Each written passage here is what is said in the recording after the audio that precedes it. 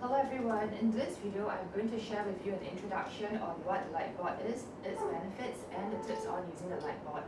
So I'm currently standing behind the Lightboard, which is actually a thick piece of glass that is being lit by LED lights. And what I'm holding on in my hand is actually the liquid fluorescent marker that is used for writing on this particular piece of glass. The Lightboard itself is actually used for creating in terms of like video resources for student learning.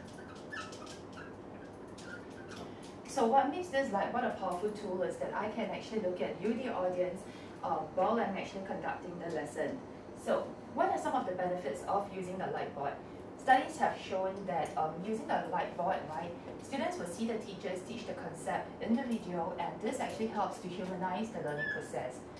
And not only that, it has been shown to lead to an increased efficacy in terms of retention and transfer.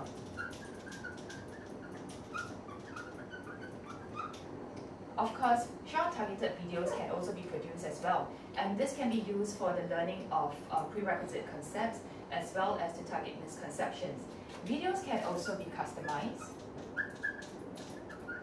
according to the profile of the students, leading to differentiations in learning.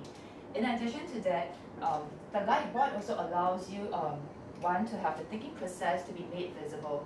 So what happens is that the thinking process behind the different concepts can actually be made visible to the students. For example, like the thinking process in solving the solutions to the particular problems. And not only that, the Lightboard allows one in order to make illustrations as well as drawings. So one can actually plot graphs as well as in terms of having to highlight the key elements, or even in terms of to draw diagrams on it. So moving on next is that what are some of the tips on using the Lightboard? One of the things is to keep the video short and concise, probably within in terms of 5 minutes, focusing on a particular objective. Then of course is that the next one will be avoid writing over your face.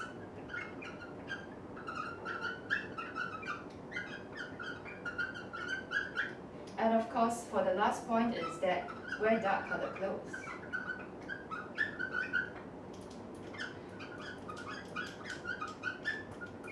Because you will not want to have, you want your words in order to be read easily against the dark colored background.